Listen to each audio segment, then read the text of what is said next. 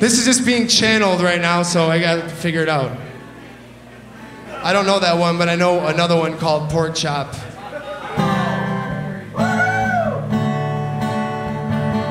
All right, I'm just gonna do that. I'm gonna do it like this.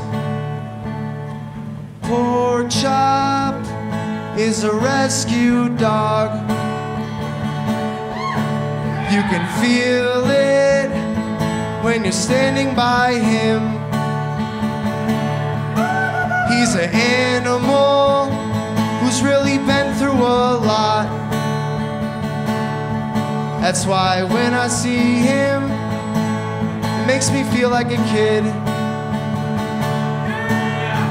Porkchop is the most graceful dog I've ever seen.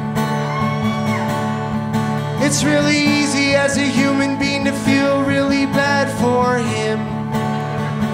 But there's no reason to feel bad for Porkchop, cause he's in the moment more than us. And he knows everything that's happening in the room, because with his feelings he's in touch.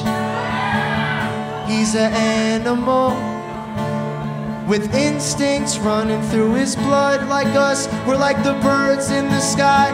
We seen a bunch of birds that today were flying by. Reminded me of the consciousness in the human species that's happening right now and flying through the sky. If we can work together, then we predict the weather, then we can make perspectives that will get us back to heaven. Amen. I know that I'm more than a man. I am an animal, so I relate to things like Porkchop. Porkchop is a dog. In dog backwards, that spells God. So he's a dog.